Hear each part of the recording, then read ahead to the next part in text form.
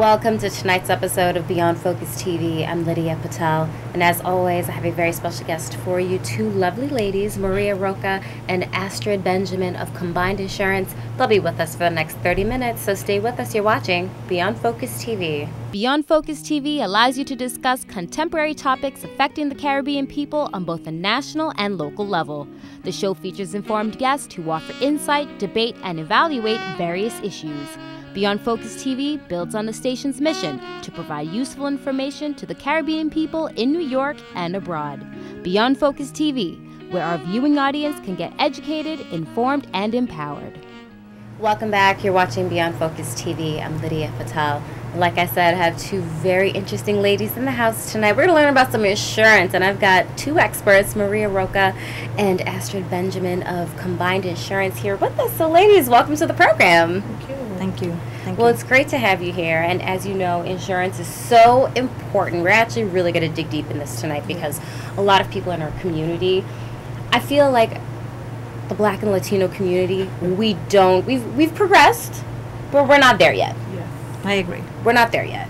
There's still a long way to go. We still have a lot of improving to do in terms of really getting our community up to speed in terms of just having that wealth that other communities have. And I think insurance is a great place to start because it actually builds wealth.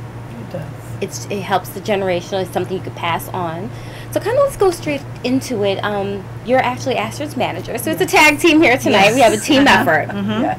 So Maria, kind of talk about as a manager, and you're overseeing Combined Insurance and have a team with you. Describe your role. Well, I'm from the beginning to end. I actually recruit, hire, develop agents, right? Teach them how to go out to different communities, right? Speak about our product, speak about the company, okay?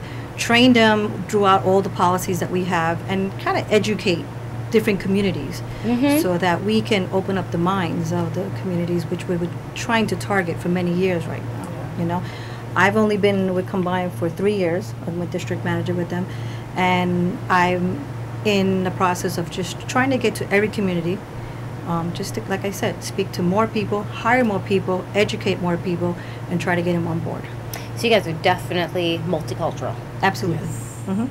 That's important, and that's a huge thing because some people, you know, your top insurance, you know, your Combined is in a sense competing with some of the big conglomerates that are also out there.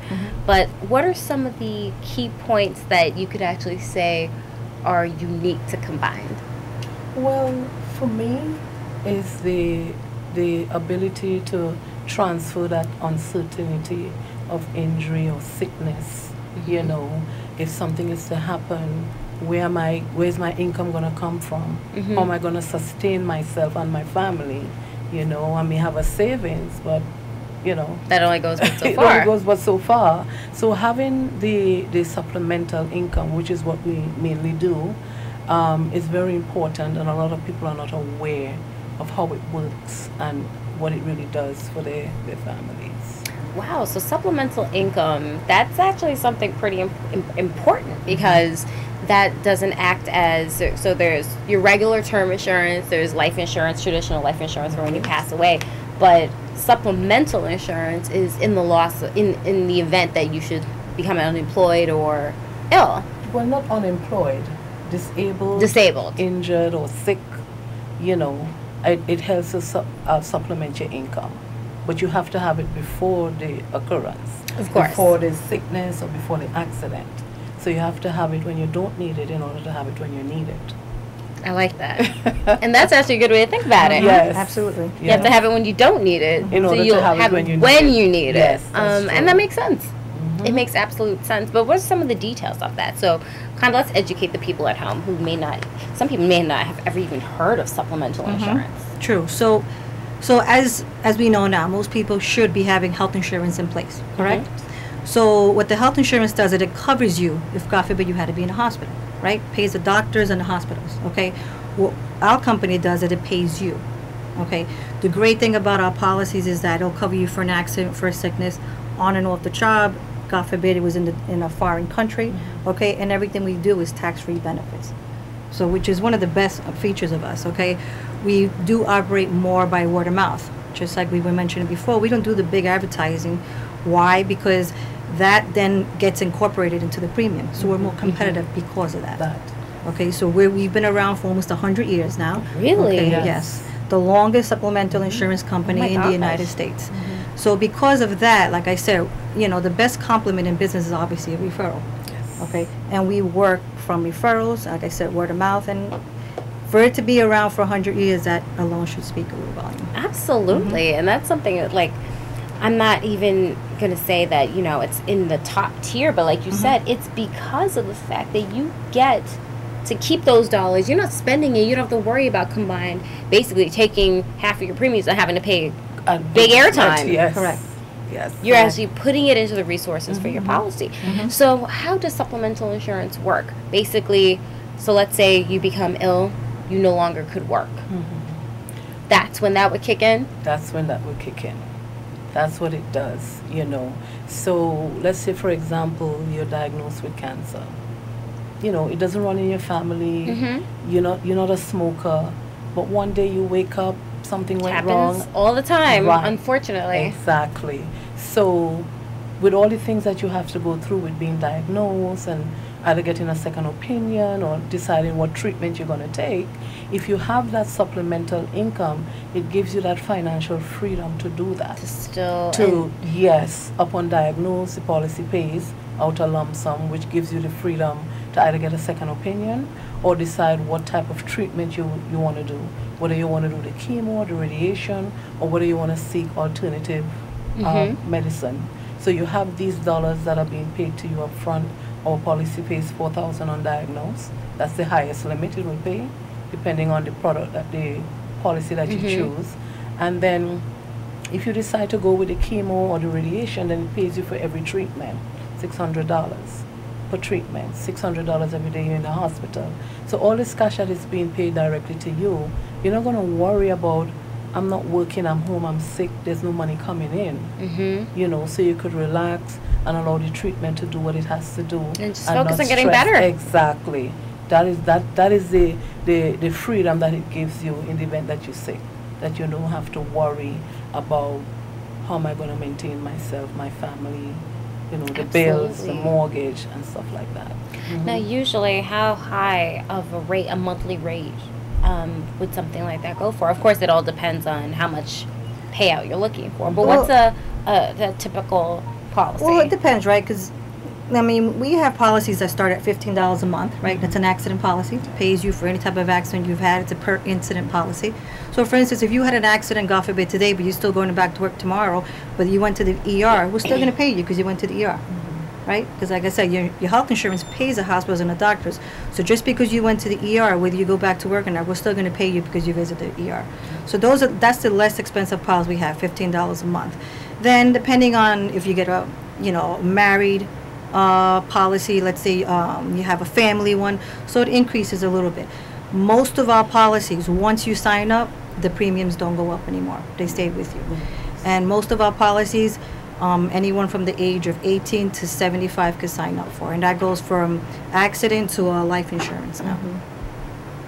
That is really, really good. There's so much information. Well, you know what? We'll take a quick break. Okay. We'll be right back. You're watching Beyond Focus TV. Stay with us.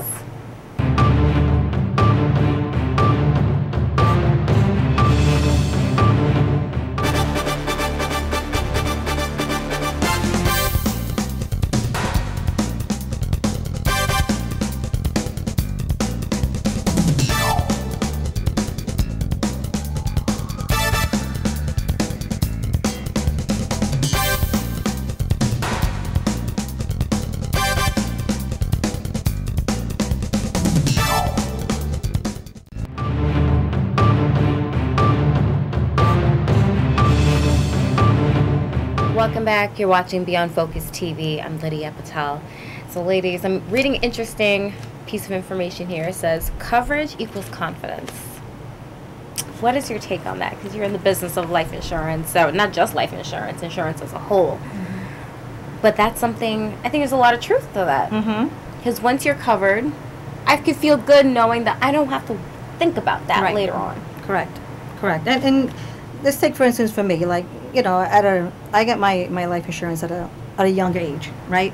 And you really don't think about it. Like, I had a son, so I figured I need to have something, God forbid something happens to me. That whole time I felt so insecure about it, right? Once I got my coverage, I felt a little better about it, because I felt like now I have something.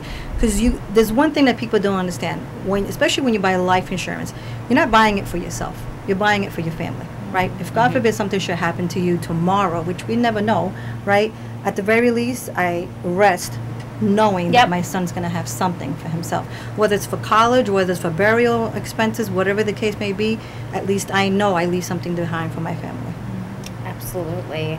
Now, when you're reaching out to other communities and you work in a whole scope, because you did mention you're trying to reach other communities, what are some of the challenges that you're faced with in trying to really educate and open up doors for others who life insurance or insurance as a whole is still seen as a little bit of a back burner? Oh my God, that you know, it's just crazy when you try to talk to people about these things, and the first thing they would say is, oh, I have that already. But do they really? Because the average person doesn't know what they have, you know, especially if they're employed. They assume that the job covers them for accident, sickness, disability, and so on. I mean, if they get injured on the job, yes, they may have some form of workers' comp or disability, right? Then you could also be working with a small business that doesn't have these things, you know. So in trying to educate them, one of the first things they would say is, I can't afford it.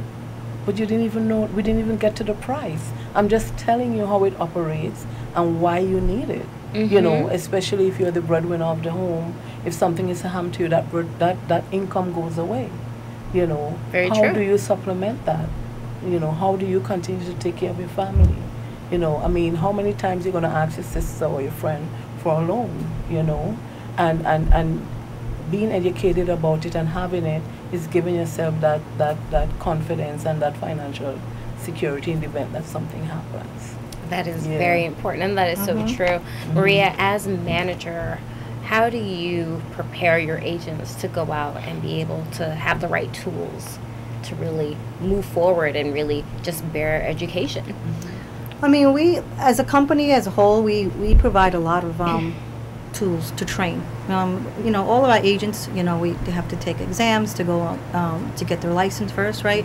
They get sent to Chicago for a whole week so that they could pick up the training and show, and they kind of educate them how to introduce themselves into business to business, and make phone calls and stuff like that. So what we do as a company, we already provide that, the initial training. After that, when they go out with me from their very first day, I take them out, we go canvassing, we have home appointments, and we do also one-on-one trainings where I'll teach them what they have to say, how to close, but more so how to open the client's mind, because that's the biggest challenge we have. And I think that if we had more open-minded people, see what the problem is, I realize that most people don't think insurance is important until something happens. Exactly. Right? Absolutely. So we try to open up the mind before it happens, right? We try to open up the mind before it happens. Some people, it soaks in, some people it doesn't, right? Some people it's a little too late, they want to get it after, right? So what I try to do is that with all my agents, I've sat one-on-one, I've gone on with them one-on-one. There's a lot of motivation on a daily basis. You know, the company also provides a lot of incentives for agents. They provide us with marketing dollars as well, right? So that we can advertise ourselves, not so much the company, because we want them to know that we want to be part of the community, right? We are a company. We're also, Chubb Insurance is obviously our parent company, so we know we're big, okay? But we're not trying to act like a big company. We want to be on an individual, intimate basis so that you know that we know your needs and how we can help you and your family. And that's important because, I mean, if you have marketing dollars, let's say you're trying to target the Russian community, you may have to spend a little bit to get in those Russian papers, maybe get on the Russian radio, or even team up with somebody in that community if you're going to try to infiltrate in there. And there's churches, you know, those have all different types